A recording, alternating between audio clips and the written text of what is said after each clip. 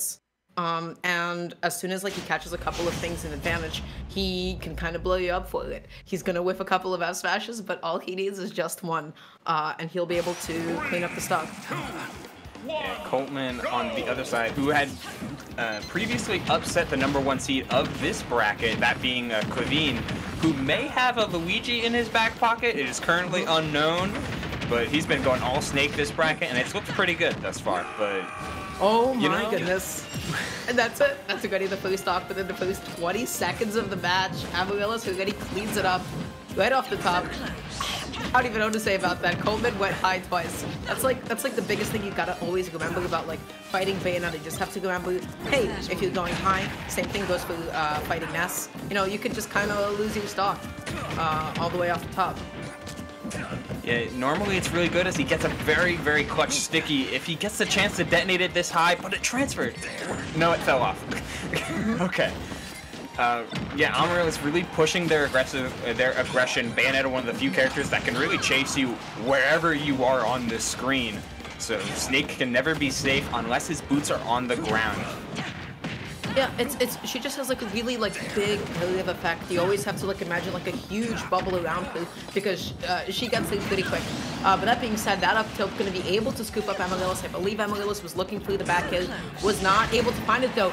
Witch timing beautifully finds that F smash, and just like that, Amaryllis really strong stock lead right now. All they need to do is just hold on to this, run away with it, and punish Coltman. You know, Coltman has a lot of work to do here. Yeah, Coltman forcing to limit the amount of trades he can take automatically limits the amount of grenades he can pull, which is really the X factor in this matchup. He has to pull one there, but percent is going to stack up and not in his favor super quickly. Oh man, those dive kicks are so safe. I really like the fact that Coltman like recognized, you know, they couldn't get through in time with any other ledge traps. They just went through Nikita, wasn't able to find it. But Amaryllis once again, but this time that forward not going to be able to kill quite yet. Not close enough to the top. But wow, just calling out Coltman over and over. Just pulling those grenades on those plats. That's something that you always have to be cognizant of. You can't be too comfortable against Bayonetta when you're above her. When you're just like on those diagonals, you know, you'll get scooped up. Just look at that, right? Overcommits to you know, whatever Coltman was like trying to set up on the platform, and he overcommitted to pulling a grenade. Yes. Like you would never think that's a commitment, but that's the power of ABK in like every matchup. You gotta like, play on the ground. Yeah, you gotta play on the ground and wait. Yeah, like even prior, the first combo that he did on that final stock didn't kill, but it brought him up high. That was just Coltman jumping. And it's like, it's little things like that that Bayonetta can really make you explode for. So like playing against Bayonetta is a different matchup that you have to almost treat like you're playing against a Shoto. Like you can't let Shotos get close enough to run up and down tilt and hit all of their buttons, cancel into all their specials. Bayonetta, you can't be in ABK range, or else you have to be very prepared with your SDI.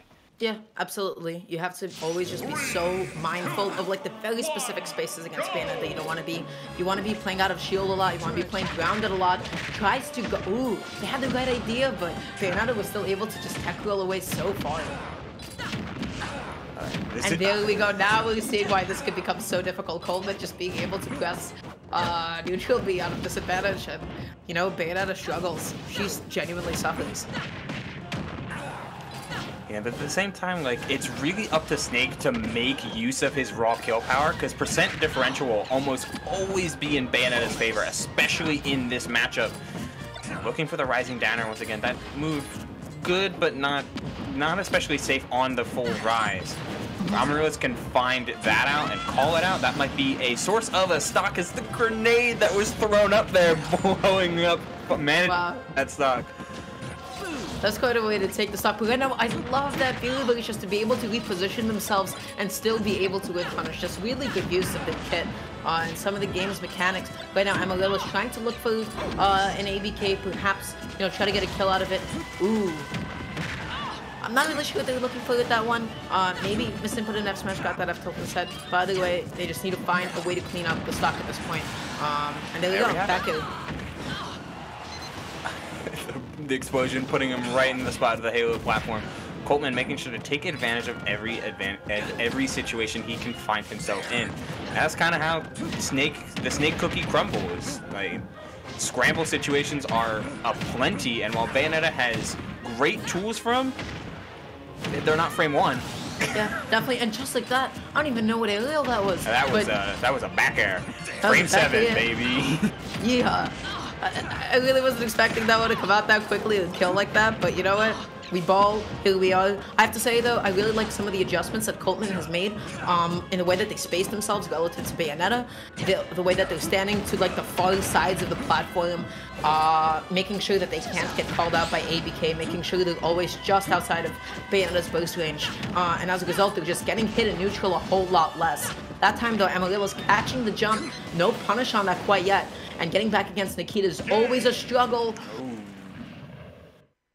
Kevin, oh no, Amaryllis held down and just fast fell.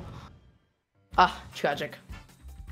That was like fast fall hold shield, perhaps, looking to block this Nikita that was ever so dangerously looming. Just holding down. That's it. Yeah. You know, probably they just wanted to just hold down and then release it and snap onto the ledge. It happens to the best of us. That up tilt was genuinely ridiculous. It was maybe one of my favorite ways I've seen Snake take a stock. Just kicks you right into the sky. Up tilt in a dream. Like, Snake's looking for all of these, like, there's a reason that Snake has so many ways that you can play and utilize his kit. You can be much more of like a set play kind of Snake, like Looney, as we have in chat, bringing the brawl mentality back into Ultimate. QC kind of Snake, like we see how Sensei plays, or you lean back into Snake's projectiles and into his tools, and use him as a very much trade bait and exploit the fact that Snake is so heavy and can survive at a high percent for a super long time, which kind of angles into Bayonetta's exact weakness. Like once you get done your flashy long combo, if that doesn't end in a stock, Bayonetta's looking for a raw back air and a prayer. Yeah, like once again, like, you know, so as long as you're smart about the way that you're covering against Bayonetta, she needs a hard beat to get a stock. Or unless you're just kind of throwing out a bunch of attacks, you know, which time, you know, you're dead. But at the end of the day, it's going to be an F smash, it's going to be a back air. And so as long as you're playing outside of Bayonetta's range, you're not throwing out unnecessary projectiles that she can't witch time and use against you. You're kind of just, you know, you're going to be coasting by just fine. Coltman was doing a much better job of avoiding kills. We definitely saw that with the first stock.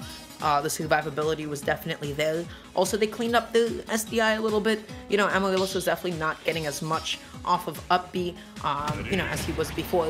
But then here we see the Robin going into game 3. You know, definitely recommend the character switch here as well. At the end of the day, I do think that's a matchup that a lot of Bayonettas complain about, I think. Right? Is it one of those? I believe so. I know Connor complains about it, but also Connor, aka Stan Luna, complains about a lot of things. Yeah, but here we are, Town City for game number 3. Seeing the switch to Robin. You know, it's an interesting choice. You know, the way that at least Amaryllis plays Robin, gonna be. He really went for that? Why? I mean, he's alive. Oh no! He just didn't. It was so unnecessary, but I've never been more scared of someone's raw energy before.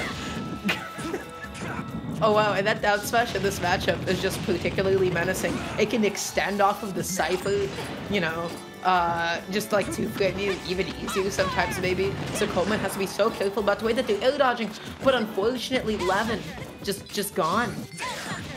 When Amaryllis needed it most. It gets there it's back.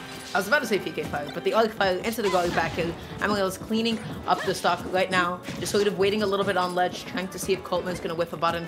Coltman right now definitely struggling a little bit more.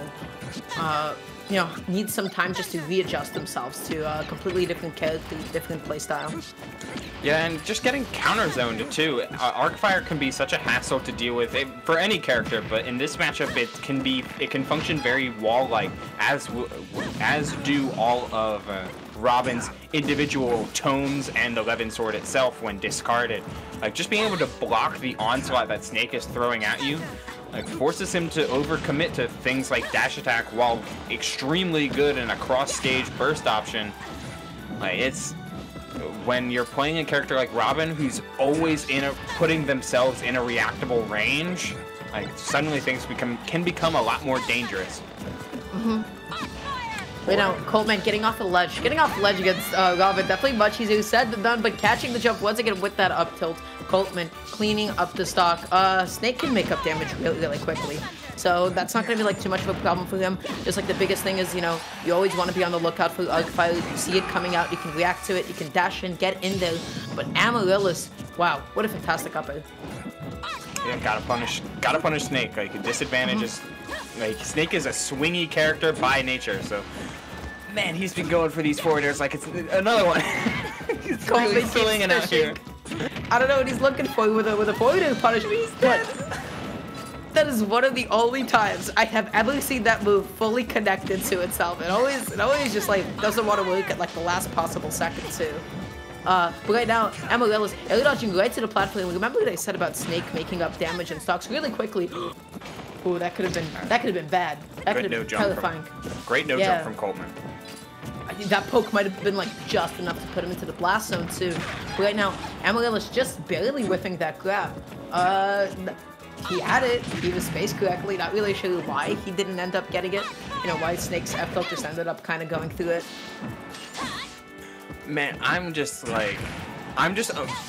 blown back by the amount of just raw options that Coltman is throwing out. He's really turned up the dial.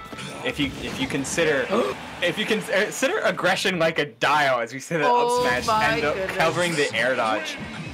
He went from like a 5 or a 4 against Bayonetta, playing really cautious, not trying to overcommit too much, really taking the trades as they come, to, oh, you're playing Robin? Time to turn it up a bit and counter and break through the counter zoning you're trying to do.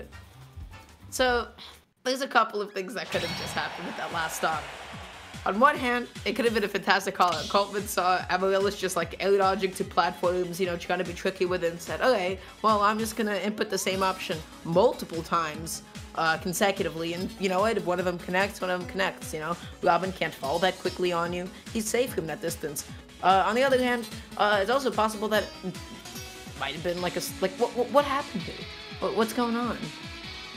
Yeah, wow, Amaryllis just burned all the resources, and maybe they just didn't anticipate the up smash like being out for so long. Maybe they thought it would hit the platform a little bit earlier. Yeah, I think I don't know this for certain, but I think if you don't charge the up smash, it doesn't hit top plat. But with that little bit of charge, it covered exactly where Amaryllis wanted to land. Does the arc and trajectory of it change? Yeah, it goes higher. I didn't even know that was a thing. That's kind of cool.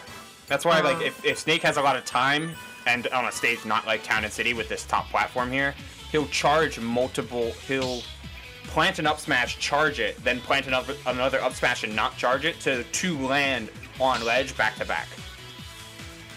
I didn't even know that. So, you know, I'm really happy that you told me. That's gonna be something for you to think about. That's kind of cool. Of course, it doesn't really go on against Ness because he can absorb all of those, but you know, for every other character.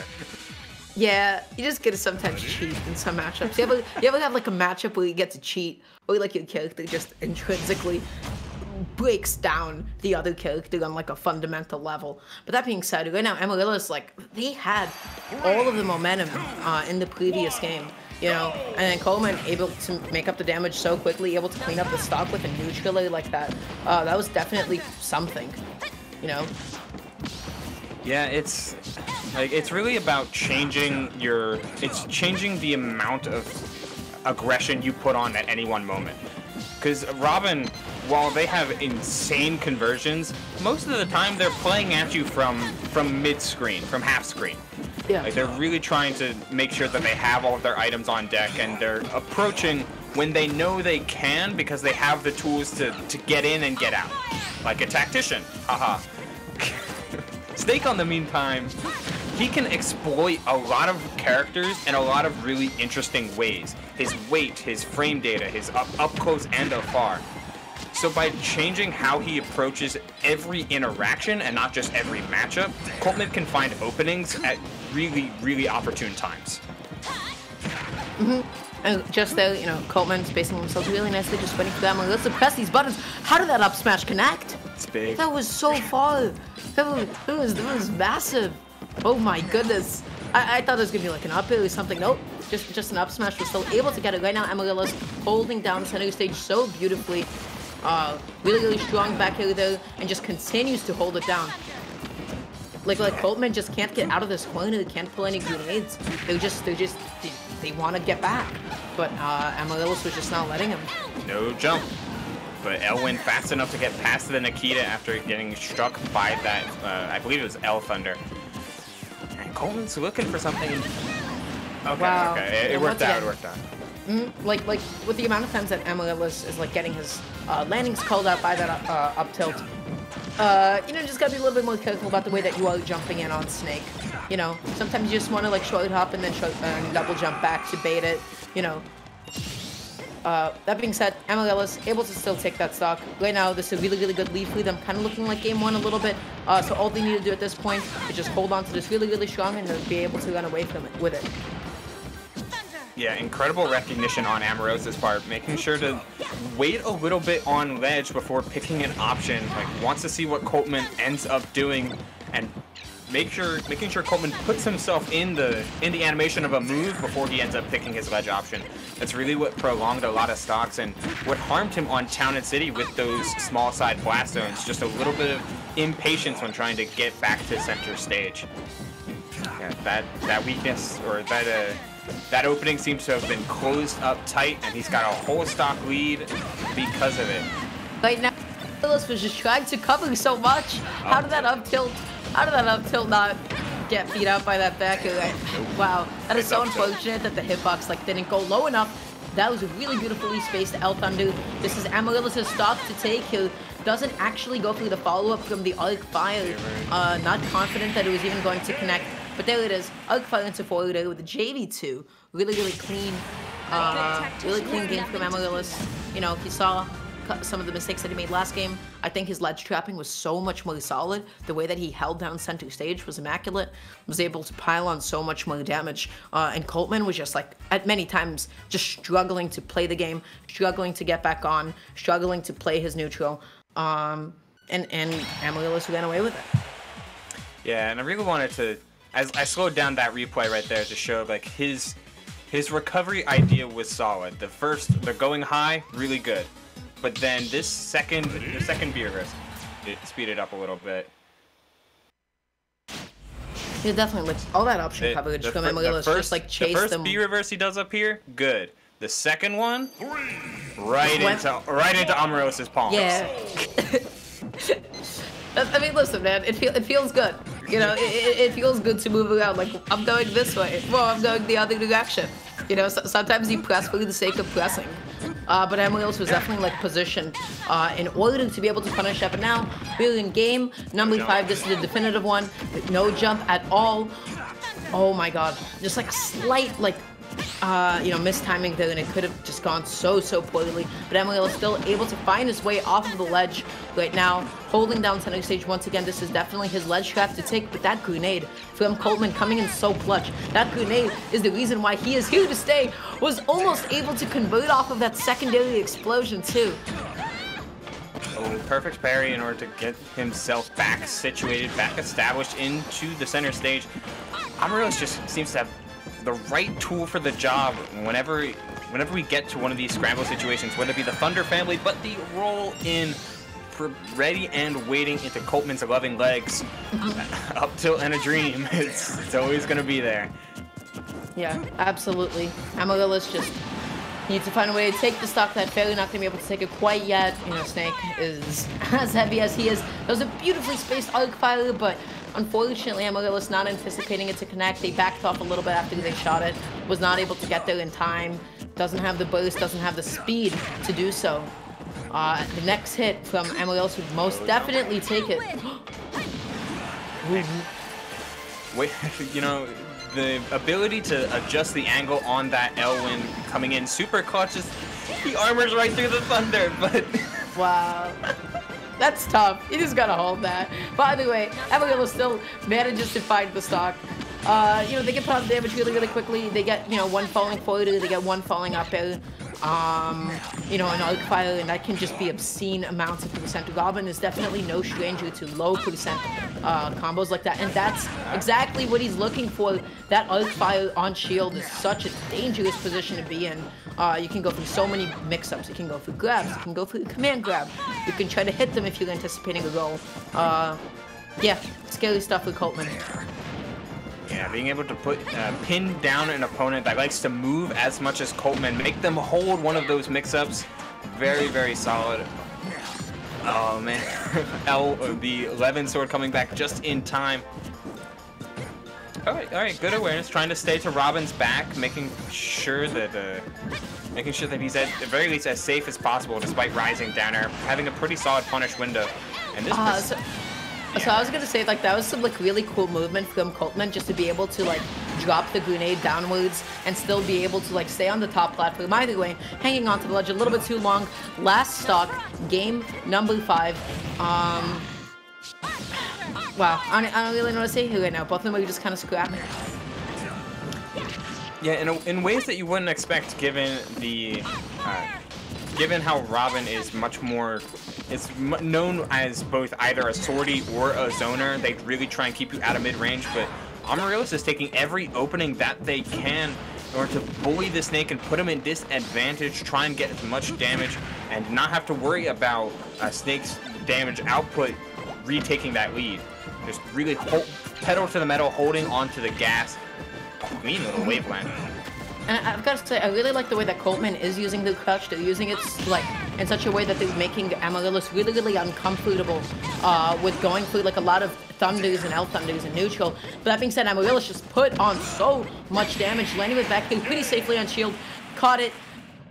Wow, that's a really clean last stock for Amaryllis. He was just able to put on the damage. Arc fire, like again, Robin hits you with an arc fire. You pray to God. You pray to God that either, you know, one of the funny swords spins away. You pray to God that, you know, they mess something up, because otherwise, you know, you're eating 50, easy. Keep in mind, though, that wasn't an arc fire that triggered it off, and part of what led Amaryllis to that game win is the awareness to not just combo off of his own stuff, whether it be arc fires, L thunders, arc thunders, all of that good stuff. No, he had the awareness to continually combo off Coltman's own grenades. Just really very spatially aware and using Robin's very good, well, not so good ground speed, but very good airspeed to get to where Snake is at. Absolutely. I'm still like a little bit shook from goodness, what's it called? The Thoron from before. You know, I couldn't believe that happened. But thank you so much to XeNOwifi for the sub. I hope you're having a lovely day, friend. I hope everything is good with you. Yeah. And that means we'll be seeing Amaryllis in winners finals. On the other side of winners semis, we have Xeno up against John Numbers. And guys, once again, you all are watching